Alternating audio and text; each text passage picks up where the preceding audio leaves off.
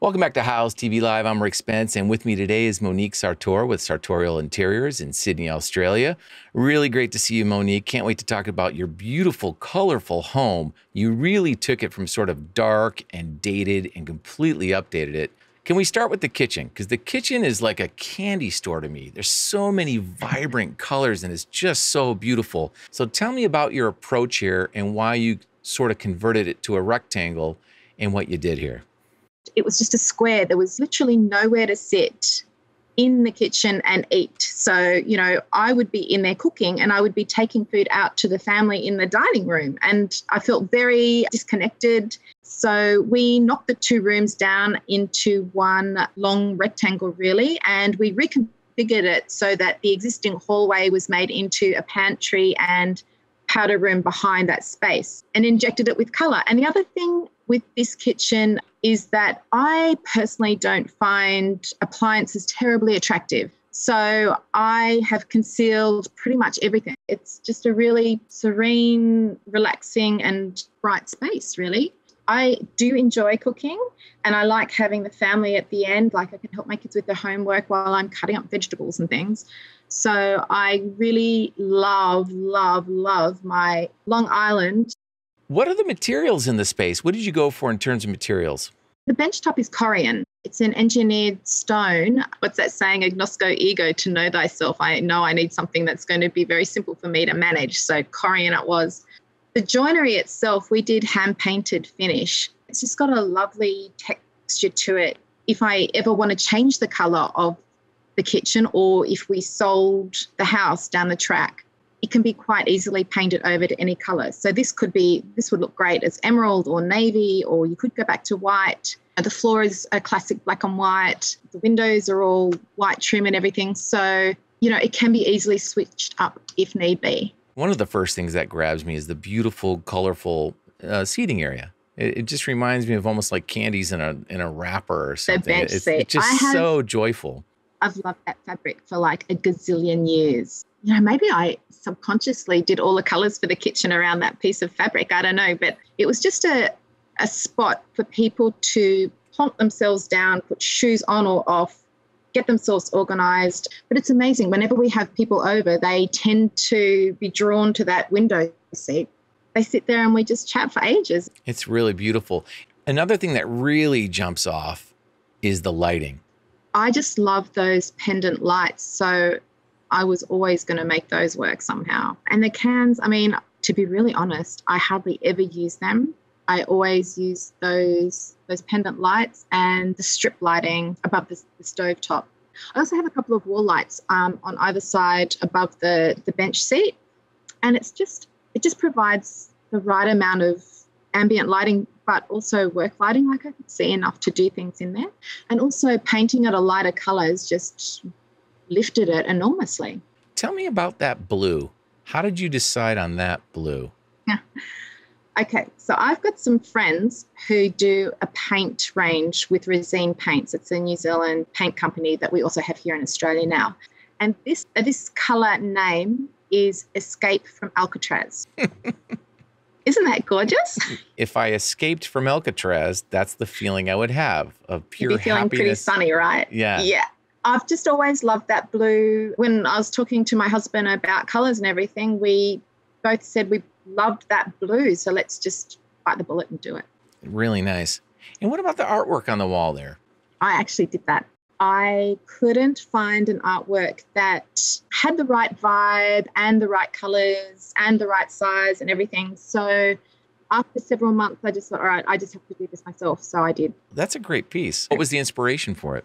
I'm a Russophile. So it sort of started out as a Russian girl in, their lovely headdresses that they wear. Sort of started off with that vibe and then I just kept adding to it. So it's a little bit mystical. Yeah, it's a great piece. Thank you very much. Yeah, you might want to duplicate that. Put it up on Houzz. Sell it in the marketplace. Oh, that's a good idea. There you go. Now those chairs, the chairs are really cool too. They look comfortable. They're colorful. Tell me about the chairs.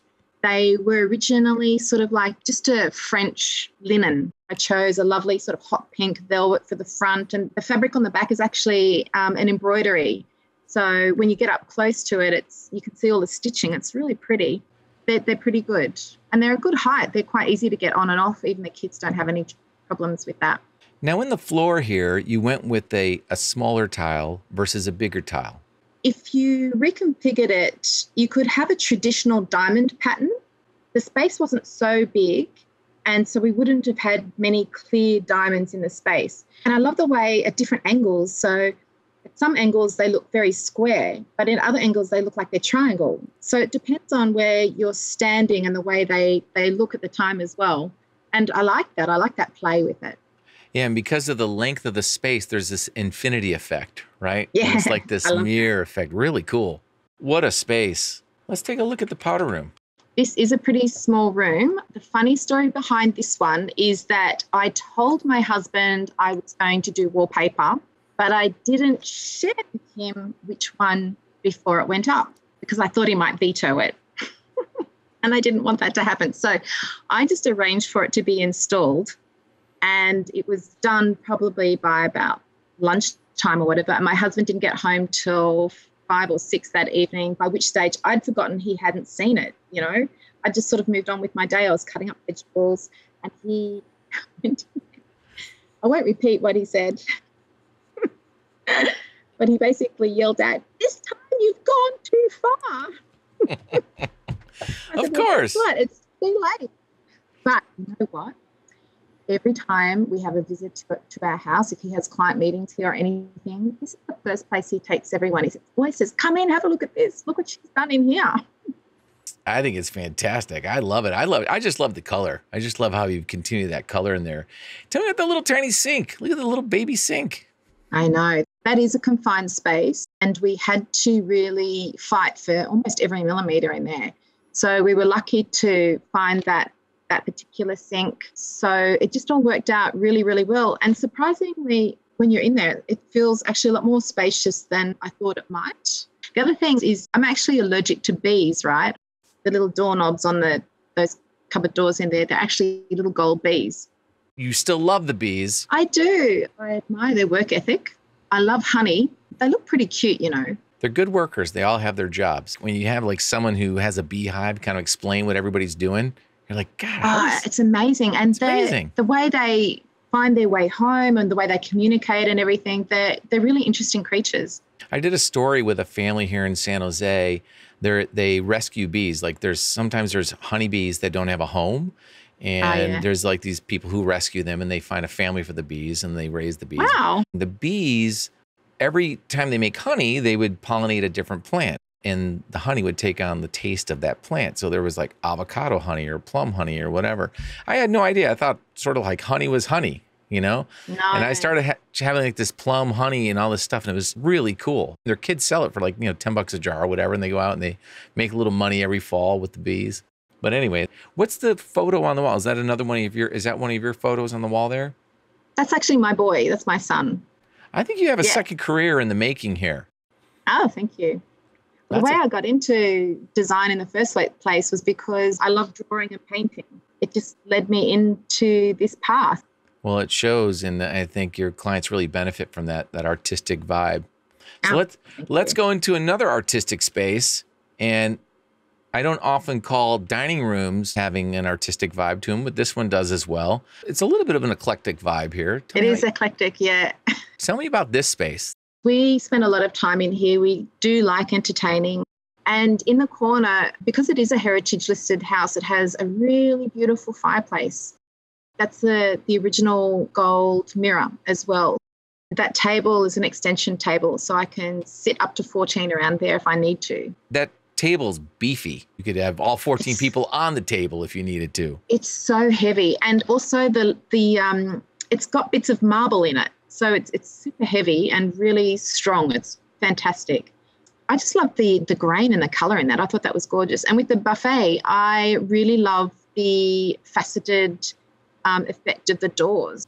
And we needed more storage in there. That painting above it by a friend of mine who now lives in Malaysia. And she's such a happy, bright, gorgeous girl. And that just sort of was perfect, the perfect vibe for this space. And then the curtains also have lots of animals. So it's got monkeys and butterflies and Birds of Paradise. It's by Michael Williamson with Osborne and Little. So it just was the palette, my favourite palette in one fabric. It was perfect. So the painting above the piano, my daughter plays the piano. That one's called The Elopement. And my great-grandmother eloped on the back of a horse. She went with my great-grandfather they went from one town where she was from to another town where he was from on the back of a horse. She married him. Oh, my God. And also that horse is sort of grey in colour. And my dad used to have grey racing horses. And I've got a son and a daughter. So for me, that painting, I saw it and I read the little blurb about it and everything. I thought, oh, my God, this is like 3 generations of my family in this one painting. Love that story. That is awesome. Now, the trim around that room, was that existing? No, I added that. The ceilings are about 3.6 meters tall on this level, actually. And it just felt like the walls were just going on forever. So they needed to be broken up a little bit. And this was just a simple but effective way of doing it. Tell me more about your rug. It has a very bright color to it. It's really bright. I'm so happy I stumbled across that because it balances all the blue. There's a lot of blue in that room. I like the traditional pattern in it, but the modern palette, and it really worked back well with the curtain fabric. So it was a bit of a stroke of luck. That is not an easy room to pull off. A lot of interesting things in there could drive the room, but you've combined them and it works. And it's really beautiful. Oh, thank you. You got time for another space? Can you show us? Yeah, sure. Why don't we go into the beautiful living room? Another pretty good sized space. Another fireplace in here. You feel really safe, really comfortable. We've got enough seating for whenever we have people over. And we do get a lot of light through those bay windows. Tell me about your window coverings. Oh, yeah. That's my love of colour again. And I quite enjoy clashing colours, so putting colours that are a little bit of a surprise together. The pink and the grey and the white stripe with that sort of chartreuse, sateen kind of finish. I think it's fresh and fun and a little bit of a surprise. I just envisaged having them, tie back with that flash of the yellow and got like a 20 centimetre puddle. I just love when the fabric sort of drapes on the ground. Tell me about your other furniture choices in this space. So those pink chairs, I inherited those from my grandmother's sisters, and their names were Tubby and Glad. And so we call the chairs Tubby and Glad. They were very tired and a little bit worn. So I had them upholstered in a beautiful fuchsia pink wool felt and gave them a new lease of life. And I love that colour. I think when you're working with colour, if you have a gut reaction to something positive or negative, trust it. Everyone sits on those chairs. They're so comfy. They've got stories to tell, those chairs. Yeah, they do. God, I wish they could talk. Right. I'd love to hear all the things that they've listened into over the years. It's probably some juicy goss. As a heritage home, there were certain things you couldn't change. So what were the things you were happy to keep in the space? Well, for one was all the fireplaces, the beautiful tall ceilings, the ceiling roses. There was a lot. The windows were really beautiful, the timber flooring. We just resanded those and restained them. They were in great condition and they look really beautiful. That is fantastic. So let's talk about your sunroom. This is a super dramatic before and after. This looks like an abandoned storage facility of some sort. And then it becomes like, this could be a cafe. I could see like a cappuccino bar off in the corner here. Tell me how you transform this. And then tell me about this awesome artwork. Oh, thank you. Yeah, so this room was really not feeling much love when we first moved in.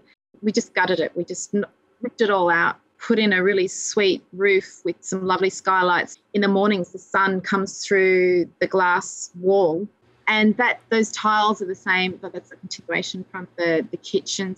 I think I always planned to put my photography in there, so the black and white kind of just continued, and then just a couple of pops of yellow broke it up and brought some life into that space. I had a lot of photos that I really wanted to use, so I had to really curate them right down. It's just a mix of stories and imagery, and it just felt the right balance of sizing. I love it. There's a bit of serendipity to your design that is really refreshing. I love that word serendipity. And I really am a believer in, I call them happy accidents. So sometimes, you know, for all the planning you do at the 11th hour, you know, things don't always go smoothly or to plan. A lot of the times that happens, and it's those sink or swim moments, and you're desperately paddling. And somehow, I don't know if it's just subconscious or whatever, I often will, you know, be worried about things. And then at 3 o'clock in the morning, I'll sit bolt upright and I'll go, I've got the perfect solution. And a lot of the times, those perfect solutions work out to be better than the original plan. And so, I don't know, maybe it's just the universe stepping in to gently nudge you in another way. Well, thank you so much, Monique. This was really a treat. So many amazing spaces. I really enjoyed this, and I hope we get a chance to talk to you again soon. Oh, thanks, Rick. It's been lovely chatting with you. Come over anytime. You got it. Okay, see ya. Thank you. Bye-bye. Bye, Rick.